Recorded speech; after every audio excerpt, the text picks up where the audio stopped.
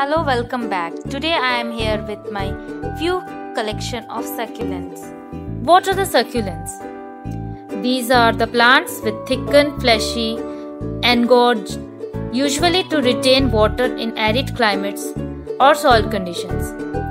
The word succulent comes from the Latin word succus, that means juice or sap. Today I am showing few of my succulents that add charm to my place. So my first plant is Haworthia Fasciata, also known as zebra tail plant. It is delightful little succulent that makes a very attractive small house plant.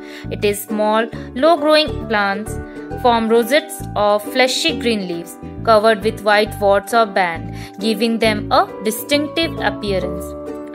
Generally, it is very easy to grow like other succulents. These plants also appreciate bright light, adequate moisture in summer and right condition in winter. My second plant in the list is Haworthia Limifolia. This plant looks awesome with its green striped horn-shaped leaves. The leaves are spread at the bottom and pointed at the end. This plant is also known as zebra plant. It grows best in bright light and warm dry climates. It can tolerate partial shade outdoors. Indoors, place the plant on a windowsill that allows the plant to get lots of sunlight throughout the day. Without constant direct sunlight, no full sun is required. My third succulent plant is a bush, that is Senecio Barbertonicus. It is an evergreen, much-branched succulent bush. The most attractive feature of this plant are its finger-like leaves pointing upwards along with the branches. This succulent is also known as calf's foot or lemon bean bush. Now my fourth succulent is Haworthia cooperi. It is an evergreen succulent plant with particularly bulbous, fleshy leaves and thin skin lined with light veins. Due to its bulky appearance, it is also known as Haworthia jelly.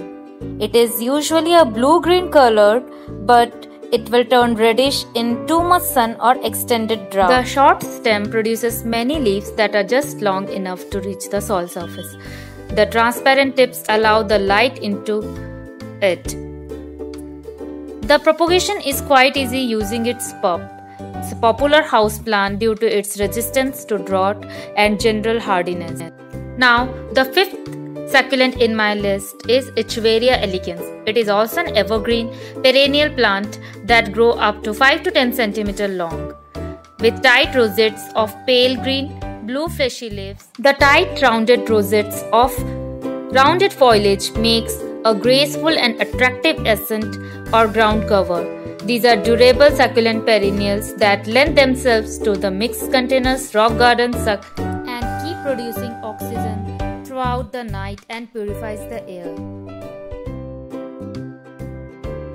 Now some do and don'ts for the succulents. Overwatering can kill your succulents. Lack of sunlight can also kill the succulents. Morning sun for 2 to 3 hours will give it a beautiful natural glow. To avoid pests in the succulents, remove dying or rotting leaves or flowers from the plant. Hydrate with clean water. Maintain temperature between 20 to 25 degrees Celsius. Most of the succulents do not like any frost. Thank you for watching and